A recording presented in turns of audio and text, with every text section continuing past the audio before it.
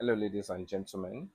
This is question 18 solution, and the question says that we should do this. That's log 0.25 base what?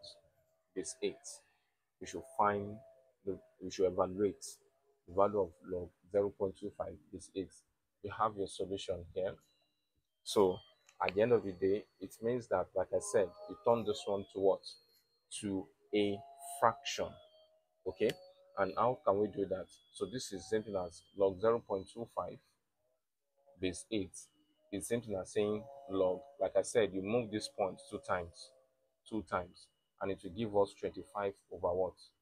100. Okay, 25 over 100 base what? Base 8. 25 over 100 base 8. Okay, because I'm moving the point two times to the last value, which the last value here is what? Is 5. Okay, so that is what you would need to do first. You convert it to a proper fraction. It's just simple. It's just simple, straightforward. So what do you do here? It means at the end of the day, I will now write log 8. 25 can go here 1, 25 can go here 4. So this is simple as 1 over what? 1 over 4. It's as simple as that. It's just like chin chin and what? And pure water. So here we can say that log 1 over 4 is same thing as what? Saying log 4 raised to power minus 1 indices. Okay, 1 over 4 is the same thing as saying 4 raised to power minus 1. What are we trying to do? We're trying to simplify. We're trying to evaluate. We're trying to break it down so that we'll not be able to move further again. So here, don't forget, from the power law under logarithm, you can bring it to the back of law. Okay, this implies that we have minus 1 times what? Log 4 base 8. Okay, so that implies that we have minus 1 log 4 what? Base what? Base 8. Then at the end of the day, we now have, that implies you can have minus 1 times, I can simplify this further. This is 2 raised to power 2. Okay, then I can simplify this one too. 2 raised to power what? 2 times 2, 4, 4 times 2, 8. You can see now, I can simplify 4 to 2 times 2. I can also simplify 8, okay, to 2 raised to power 3. Okay, it's as simple as that. So I can simplify that. So it's very clear. 2 times 2 will give me 4. 2 times 2, 4. 4 times 2, 8. Okay, that's 2 raised to power 3. Now, what you just need to do, let your mind go straight to the law of logarithm. We have power law here. We also have power base law. Okay, what you just need to do is also apply those law here.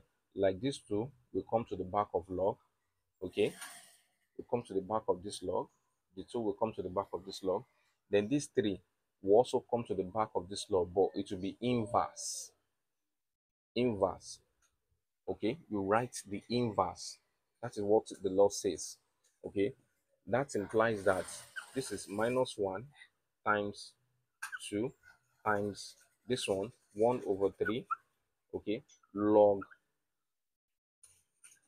okay, times log base 2 base 2. It's as simple as that. Okay, so for these 3 here, that is the inverse here. Okay, you have the inverse 1 over 3. Then for these 2 here, you also have what you have here. So for the power of the base is that if it's coming to the back of the log, what do?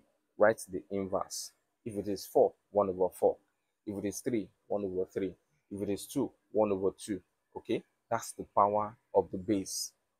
But the power of the number comes straight to the back of it without doing any inverse at all.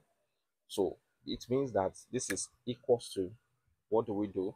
This is minus 2. Minus 2 times minus 1 is what? Minus 2. So minus 2 over 3, okay, log 2 base what? Base 2. Do you see it now? Log 2 base 2, the same number. It means it's equals to 1. So this is minus 2 over 3 times 1.